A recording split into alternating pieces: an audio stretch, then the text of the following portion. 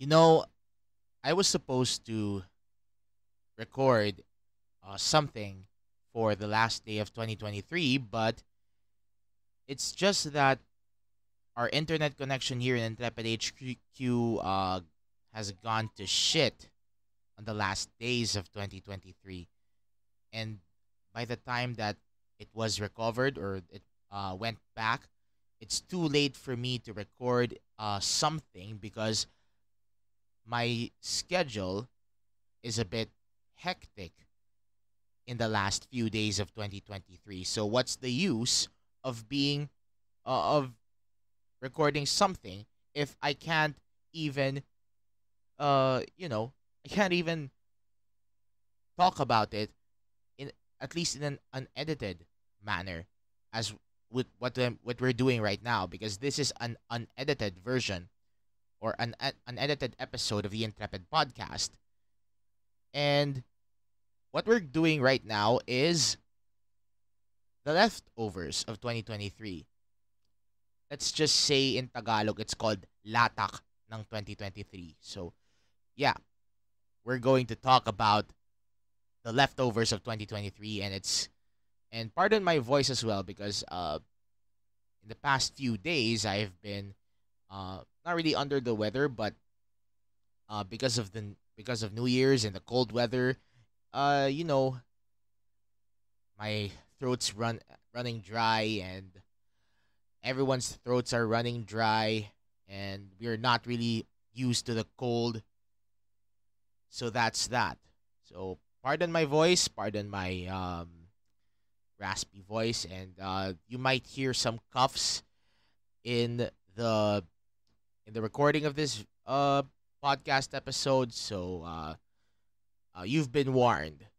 By the way, Happy New Year to everyone. This is the very first episode of the Intrepid Podcast for 2024. Let's start right now.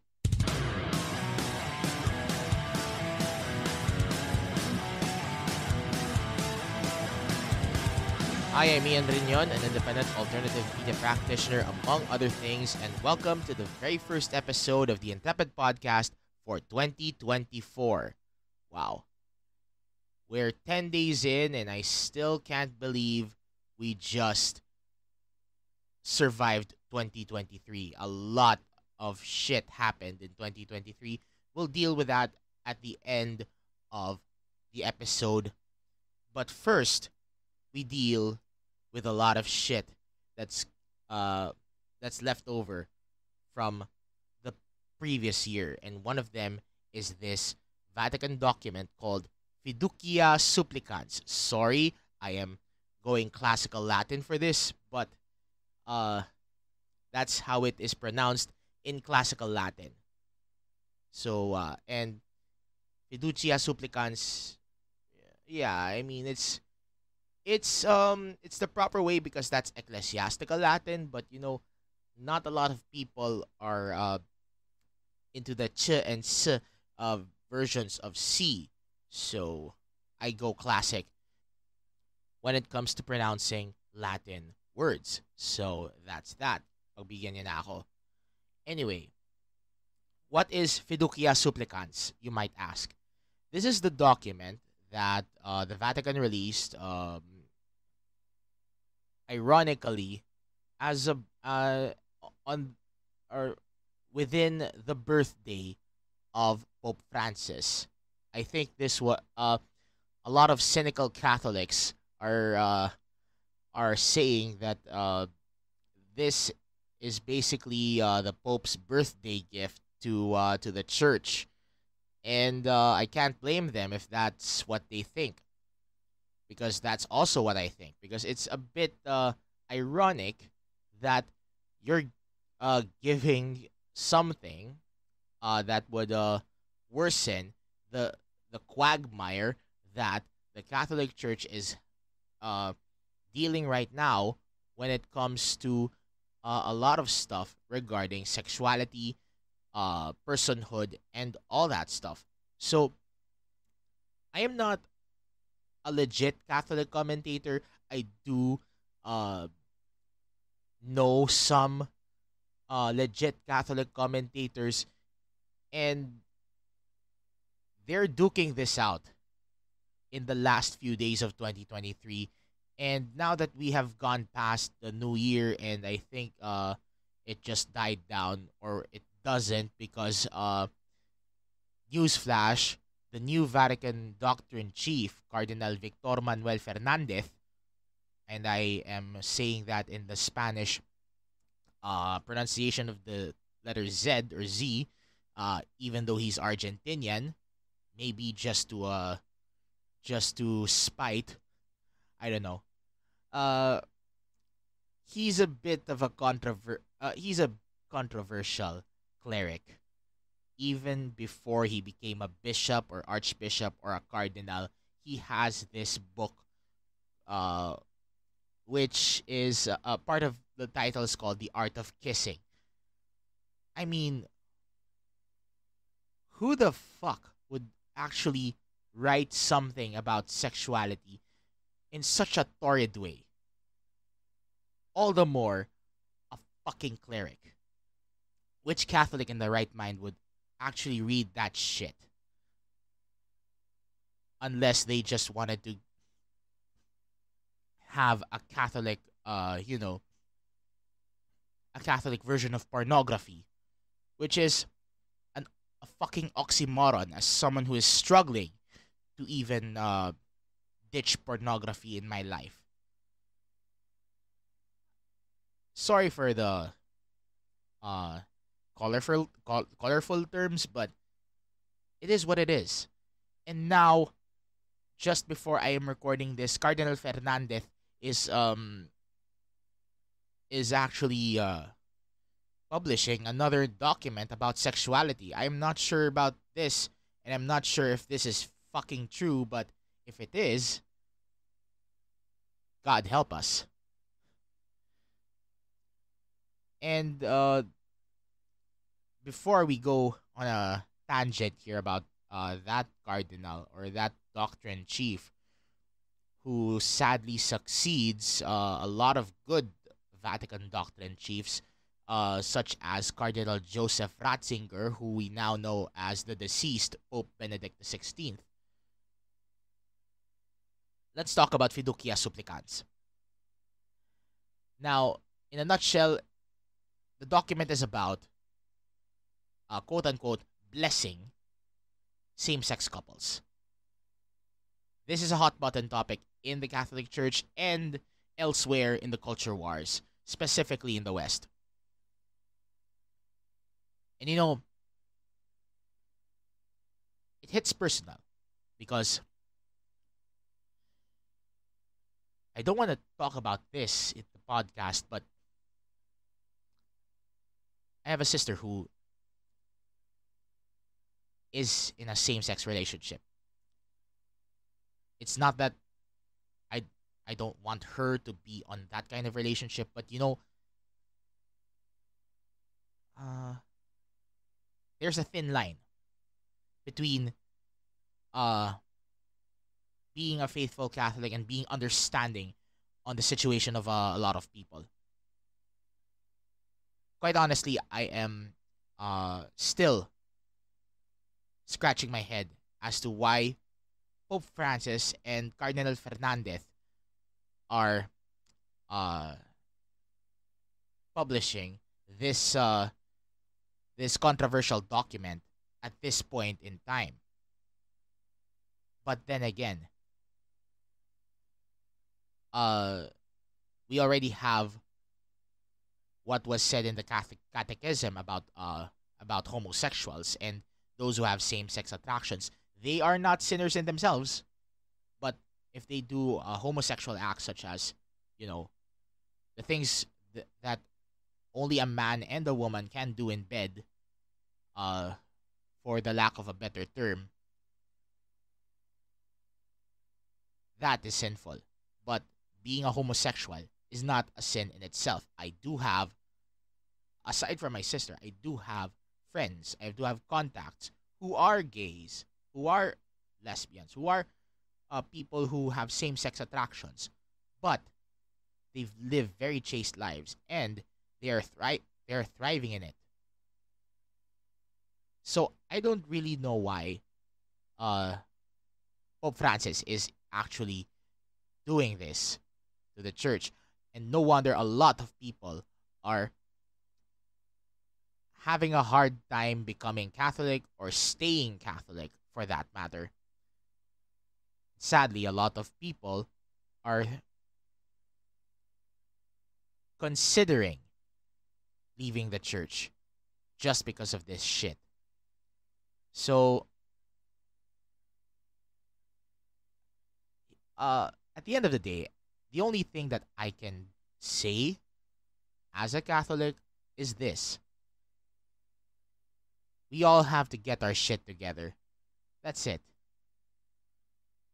Pardon me for my words, but it is what it is. We have to get our shit together, especially now that the powers of the world are trying to destroy the church.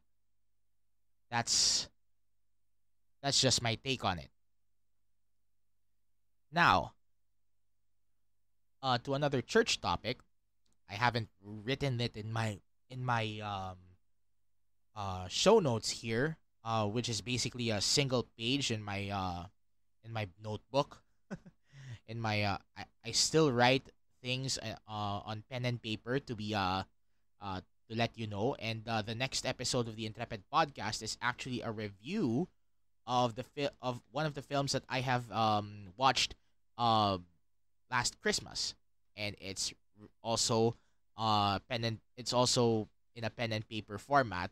I wrote it in the notebook in my notebook that is in front of me as I record this. So yeah, uh, that's that. Now let's get into the topic. The other topic about the Catholic Church. Shia LaBeouf is now an official Catholic. He has just done it. Yeah, I still remember that meme when he said, "Do it, just do it," and now he's practicing what he's preaching. He did done it, converting to the Catholic Church. It's no longer a dream; it's a reality for him, and of course, it's gonna be a very, very hard reality for him because a lot of stuff has is happening in the church, and I guess I can only wish Shia the best of luck becoming a good Catholic, a good father. Yes, he has a daughter, I think, based on some showbiz articles um, a few weeks ago. Yeah, the the person who confirmed him, because this is the sacrament of confirmation after all, is none other than Bishop Robert Barron, the Bishop of Winona Rochester in Minnesota, and at the same time the guy behind the Word on Fire Ministries. If you remember, Bishop Barron interviewed Shia last year, and yeah, uh, it all snowballed from there. So that's how he became a Catholic. I would link in the description, in the YouTube description, and in the Spotify show notes, the link to where Bishop Barron and Shia LaBeouf had a very uh, candid and rich conversation about Catholicism and their lives uh, at, at that point. So I'll link it there. Now, to another topic. Now, I haven't been r- um, doing public transport on a jeepney, and the last time I did that was last week.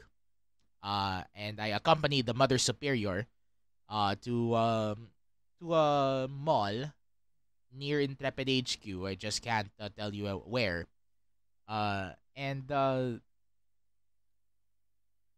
it's a surreal feeling to ride a jeep again, given all of what happened or all of the protests that happened at the end of the year when the jeepney modernization program uh, came into full swing, and all the old jeeps have been quote unquote phased out.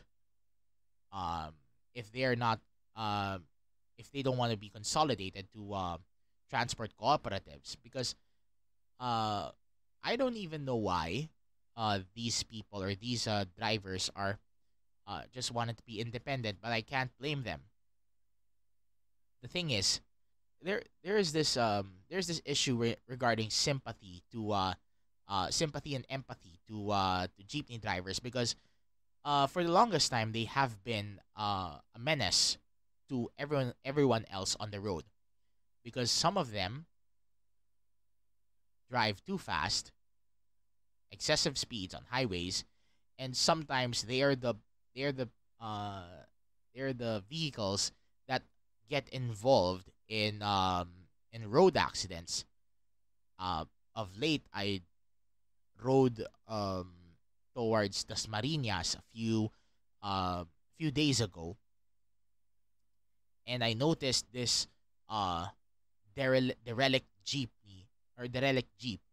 on the side of the road, along Molino Paliparan Road. I don't know what happened to that, but the front's shitted, or the front is uh damaged, and I don't know what happened to that, but it's no longer working. And there's also this news story from Antipolo where a jeep uh happened to uh get into a ditch, and a lot of the passengers there got injured. So that's that. So you can't really it's really it's really hard to empathize um on jeepney drivers, because some of them do all the do all the bullshit that we are watching and listening on the news as of late. So that's how it goes. Now, I'm just looking at the whole the whole thing, because I do wrote something here regarding public transport, and it's this: the past few days have been heated, literally and figuratively, when it comes to road use. Given how complex it is, and it still is very complex. The TLDR version I have attempted to make last December 19. I posted this on the Facebook page last December 19. Boils down to three things. First of all, car centrism is still favored despite how heavy traffic uh, i- uh, is at during Christmas time. And if you are familiar with the term Carmageddon, yes, it's that, because it's still a because having a car is still a status symbol, then a principal tool that has been used more than often.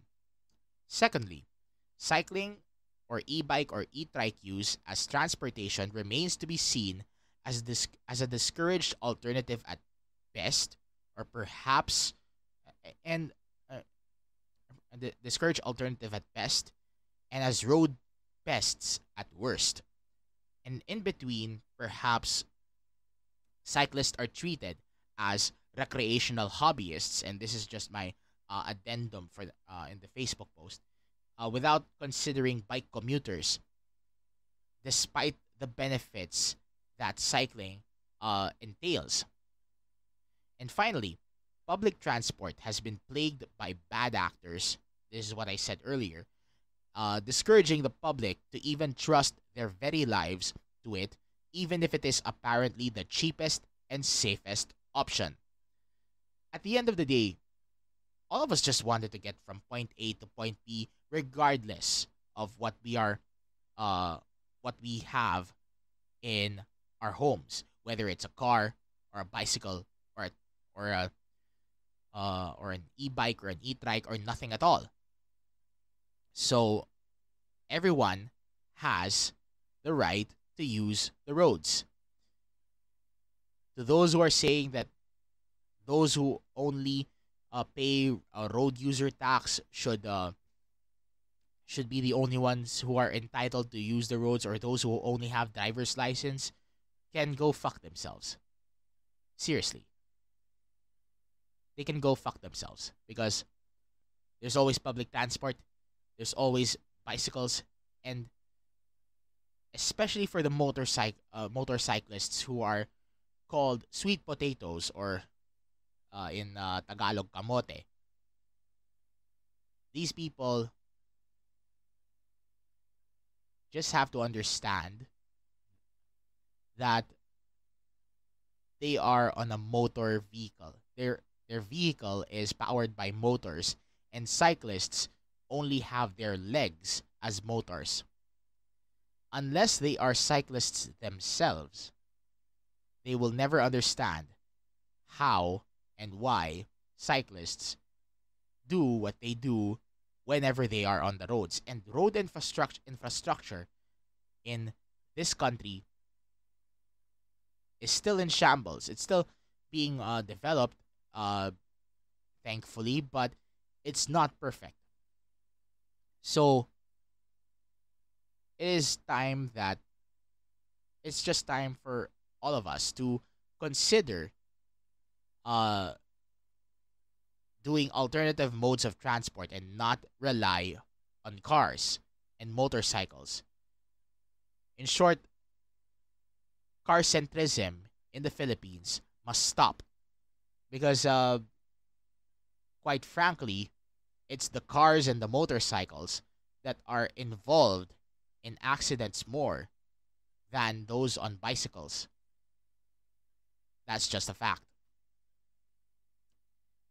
And another thing, and I guess this is the only thing that I am talking about that is from the new year actually. But this started August 2023, so I might as well go ahead and talk about it here because technically it was talked about in 2023. It just went viral this year. So there is this woman who posted on social media. I'm not sure if it's Facebook or TikTok or X or whatever. Uh, and she rather actually uh was dismayed or disappointed with her boyfriend who proposed to her and gave her a 299 peso ring. 299 Philippine pesos is around, say, $4, $3 to $4. No, no, no, maybe two and a half.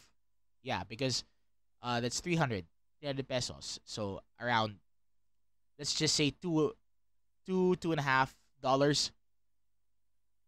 Uh, that range. So the guy gave her a $2.50 ring, engagement ring,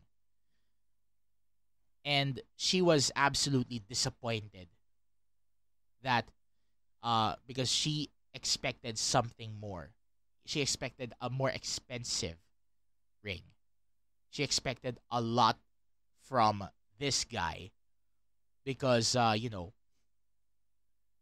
uh sadly a lot of girls are saying that uh you have to do this in order to marry me, those kind of things. And again, I can't blame her. Know your worth. And a lot of women now know their worth. It just so happened, and the flip side of it, rather, on the other hand, is that since women are, um, let's just say, very aware of their worth, they will do everything to insist what they are worth. And that's a sad reality that men should actually make a lot of effort when it comes to pleasing a girl. And quite honestly, as someone who is in a relationship, yes, I do. I do just that. But the thing is, there are some women who say that everything that a man does is never enough because their worth is far more than what that man uh could ever get. And perhaps this is because uh of the girl boss mentality that some women have. Uh and I'm not here to talk about the girl boss mentality. A lot of people have already talked about that, including Brett Cooper from the Daily Wire.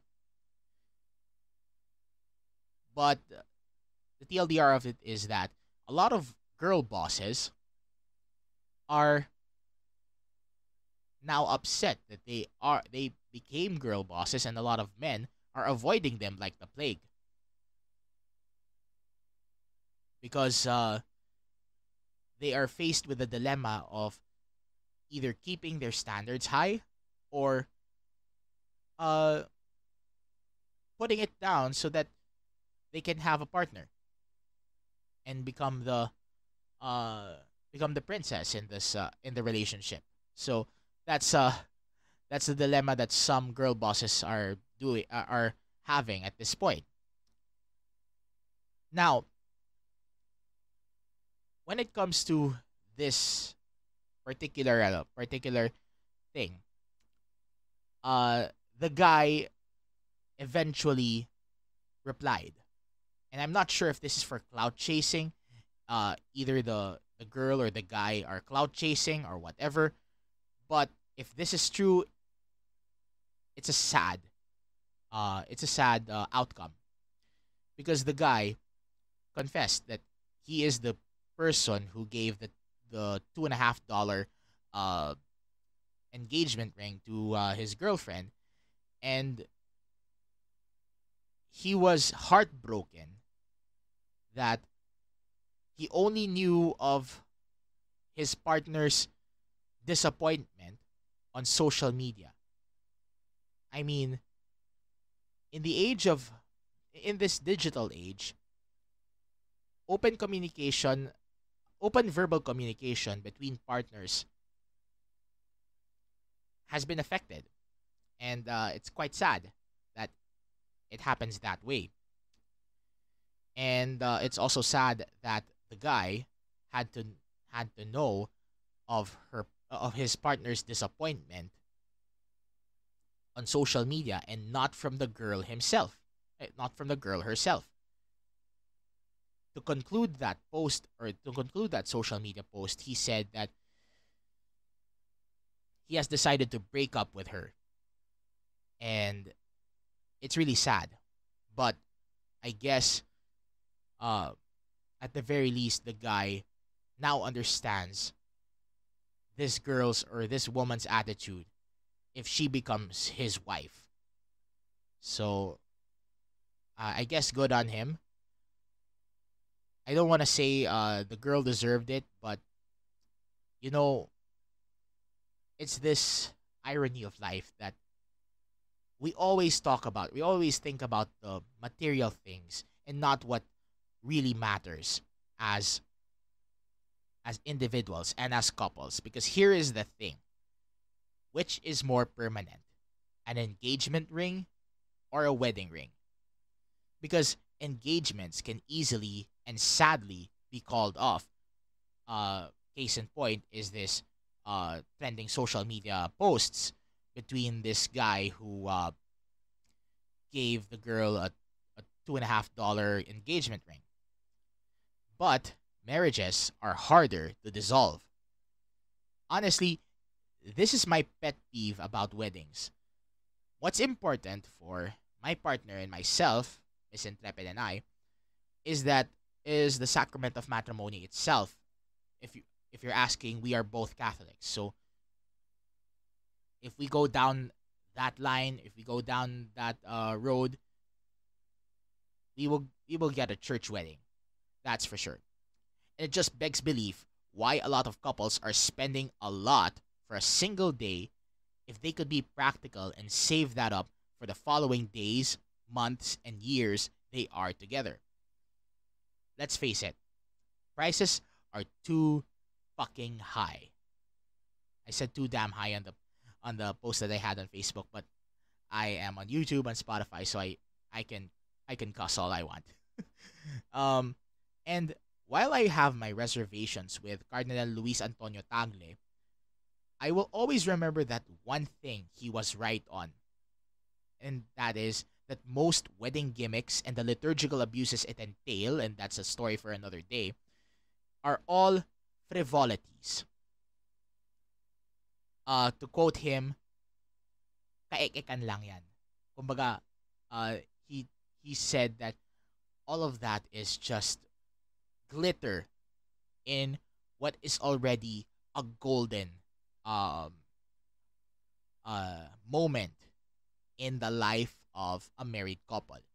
Again, it's just one day. Why the fuck do people spend a lot for a single day if they can spend it for the rest of their lives, or they can save it for the rest of their lives?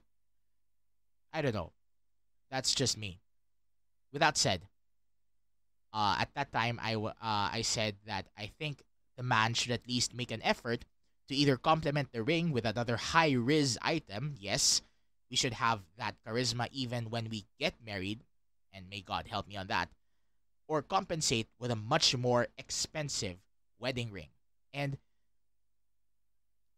given the guy's response, he really wants to compensate the cheap $2.50 wedding ring with let's say $10 wedding ring, or yeah, a $10 wedding ring, or something else that is a bit expensive. He really wants to effort on that. That's the development from this story that I just commented on. And sadly, he was disappointed because, uh, to give you a background of the guy, he told the world, he told on social media that he is a breadwinner, and I feel for this guy because I'm the firstborn of the father general and the mother superior. I'm the firstborn of the Riñons. I have two other siblings. I'm basically the firstborn, panganay, and right now I am also the breadwinner of the family because mostly I pay the bills and all that shit. And I can definitely say that this is training for a future life, but I do empathize with the guy because uh it's really hard to save up if you're the breadwinner. Can't save up for yourself. And you know, to share my update on the post that I said,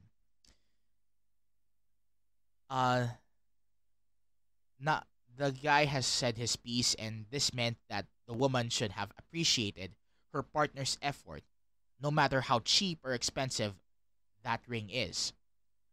Because, truth be told, men spend too much money to appease their women, and sometimes these women think it would never be enough. I'm not going I'm not going full Andrew Tate on this shit. Fuck Andrew Tate. Because the only thing that I can say at this point is I'm very lucky Miss Intrepid learned how to appreciate the simpler things in life, given her own status. And I'm not going to divulge on that in this podcast, but you know what I mean. And I'm I'm grateful that all all the things that I have done to help her with that, is coming into fruition, and we are in a consensus that the girl is a bit of a girl boss, or someone who really doesn't appreciate men because all men are shit, or uh the woke feminism shit that's happening around the world. Maybe she was infected by that. I am not sure, but it's just sad that this happened between just because the guy gave her a $2.50 engagement ring. So that's that. Oh my! I always say $2.50. Yeah, I think it is because uh you know uh I have this mindset on my end that it's 50 Philippine pesos equates to a dollar, but that's a few years ago. It's now around 60, I think. I'm not sure. It's because of inflation. Fuck inflation. So I rounded it up into at least 100 pesos for a dollar. Maybe that's what I did. So that's the reason why I said $2.50. Perhaps it's three. Again, I'm not sure. Okay. Uh, Again, I'm not sure. Maybe $3, $5. It's At the end of the day, the guy gave the girl uh a very cheap engagement ring, which is below $5. That's the consensus that I can say, or $5 or less for that matter. So yeah, that's how the story goes. And again, it's very sad, it's very tragic, but I'm very happy for the guy for uh for standing up on his own and saying, well, if you can't appreciate me giving you a cheap engagement ring, even though I am working on a more expensive wedding ring, or something else that would definitely benefit both of us, then fuck this relationship. We're through. And yeah, that's what happened. And finally, we now go to the last topic that we're going to tackle for 2023 in the first 10 days of 2024. Basically, this is my year-ender message. This is the one I said earlier in the podcast. So I might as well go ahead and uh, read it to you. The thing that I have basically uh, written, and I should have recorded as a special video recording for both the Intrepid show and the Intrepid podcast. Uh, both basically for both of my shows, and for both YouTube and Spotify. So I guess that's out of the table now. So let's go ahead and check this out. And basically, this is my piece entitled "Finding God in the Mundane." So it goes like this.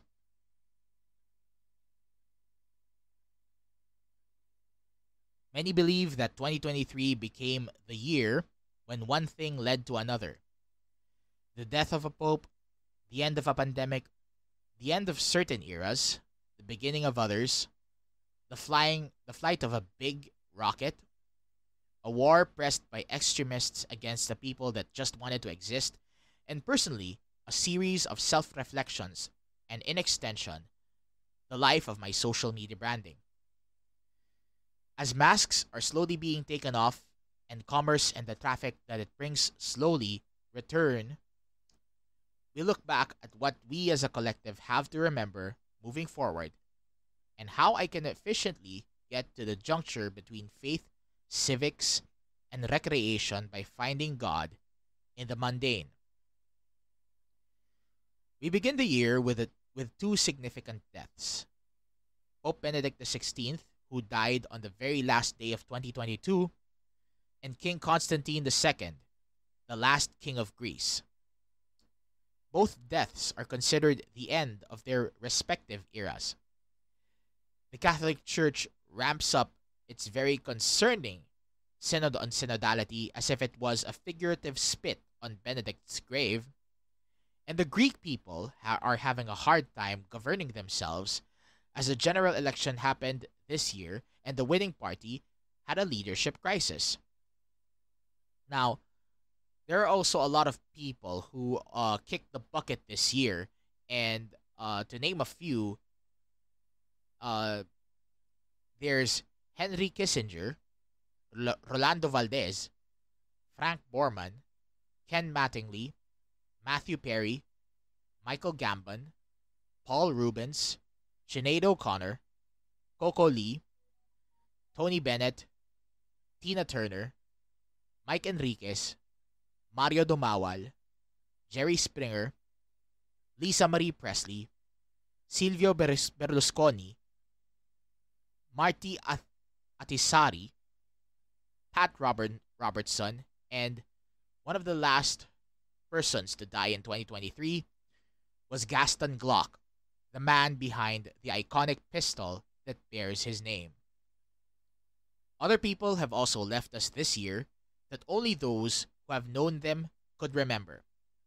Nevertheless, may all of the souls of those who left us in 2023 rest in peace.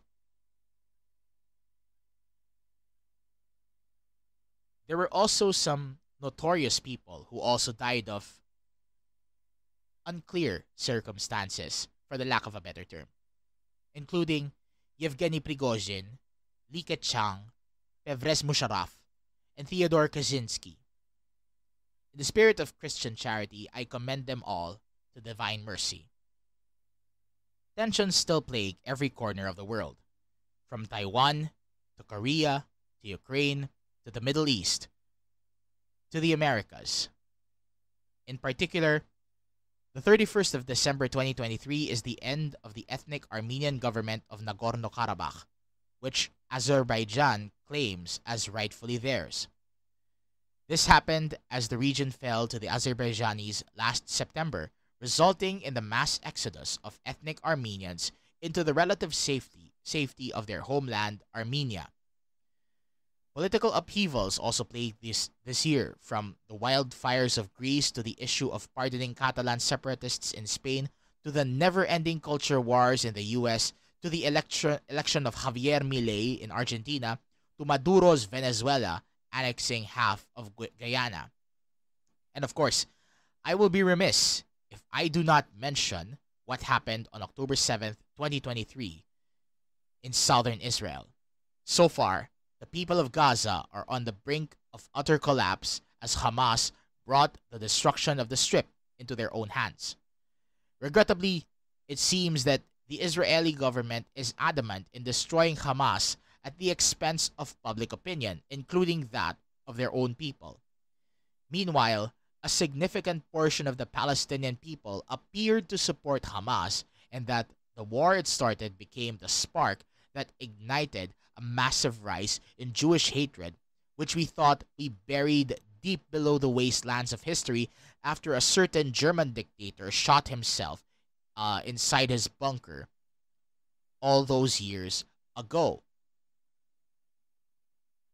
Now, the mere fact that Islamist extremists like Hamas envision a world that is purely Islamic and Islamic alone should sow fear to everyone, including peace-loving Muslims who want nothing to do with Hamas's atrocities, and atheists and non-believers and the woke crowd who may have legitimate sympathies with the Palestinian people but may become the Palestinian people's next targets. You mean Queers for Palestine? I mean, Queers for Palestine, anyone? You know. And yet, we received more pleasant news this 2023, or in 2023, if I should say at this point. Officially, COVID-19 as a pandemic is over, And everyone should celebrate it by refusing to wear masks any longer outside medical situations, such as if you're sick yourself. In the realm of space, SpaceX is still committed to developing its Starship rocket despite setbacks in its iteration and several smear campaigns the media has been doing. While spaceflight has become very routine at this point in the 21st century, it goes to show that how our modern age can achieve feats such as reusable rockets, automated spacecraft, and a renewed interest in everything space related. Another gladder news was the Asbury revival, an incident in the US where people at a Christian university experienced what they called the outpouring of graces from the divine. While the effects of which only lasted for merely weeks, its legacy is perhaps seen when June came along, when the Western culture wars reared its ugly head. The number of people just wanting to live normal lives without thinking about critical theory and join its movement is rising, and their voices are being heard louder. It also meant that common sense conversations are starting to return to discussions as a tool to allow people to understand each other despite and perhaps because of differences in opinion. This to me also meant something about finding God in the mundane and everything about everyday life. In the process of going to places on a bicycle, I found myself seeking God in places I have not yet visited before or have a very rare opportunity to do so.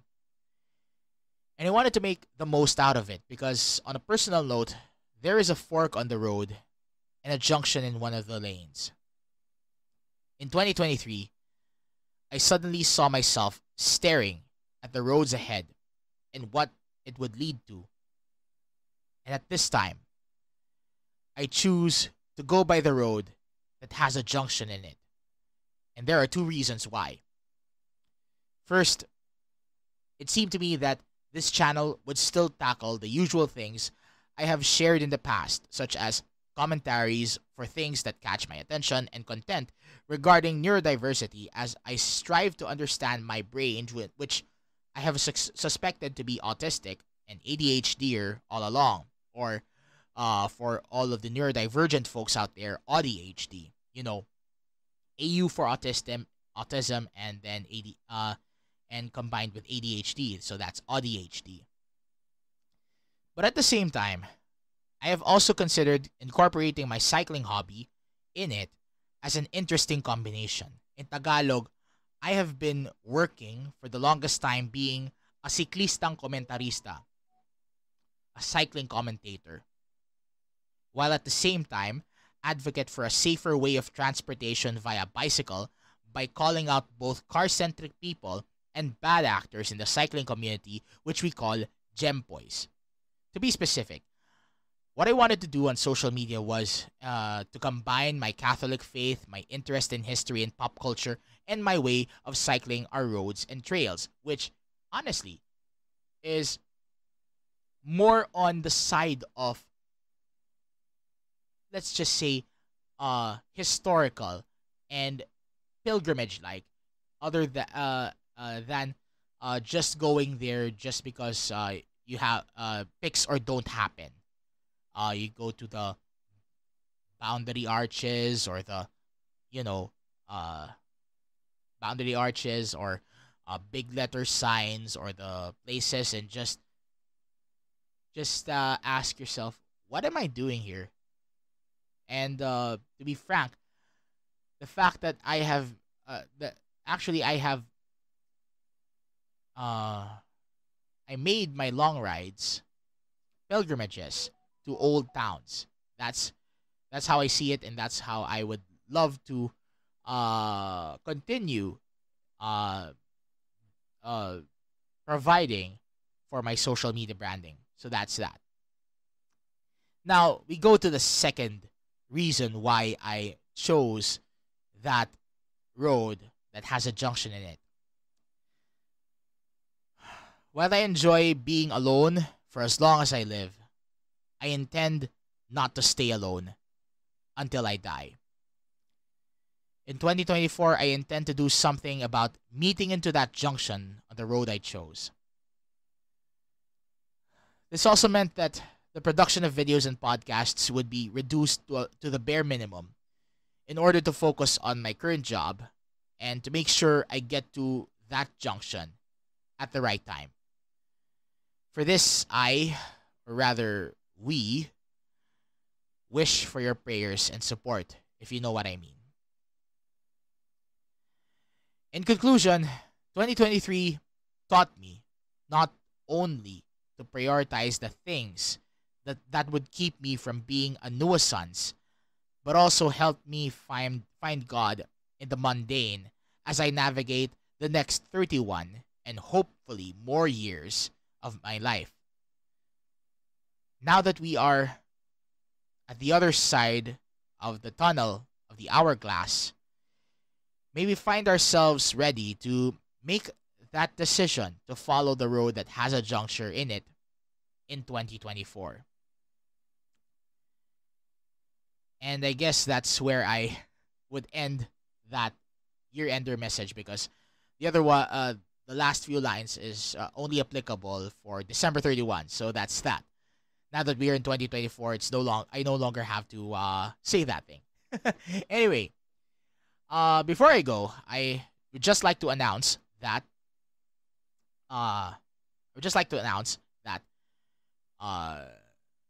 the parish where Intrepid HQ is located is going to enthrone the Holy Face of Manopello, basically a replica or a copy of the Holy Face of Manopello in the parish where Intrepid HQ is located, and that is our Mother of Perpetual Help parish in Springville Heights, Bacoor, Cavite. I don't want to dox exactly where I am in this parish of ours. That's still a state secret, if you know what I mean. But I live in the vicinity of that parish, and I am, as someone who has been involved in that parish, I am obligated to actually advertise. I don't want to say advertise, but promote the enthronement ceremonies within the mass on January 13, 2024. So perhaps I would be releasing this Friday, so that's gonna be tomorrow if I edit this right now after the podcast, after recording this, so that I can release it on YouTube and Spotify. So it's gonna be on January 13, 2024 at 7 a.m. There will be a karakol or a ritual dance from one point in the parish area up until it reaches the church itself, and there will be mass at 10 o'clock. And it would be offered by no other than Cardinal Luis Antonio Tagle. Yes, he is uh, having a vacation.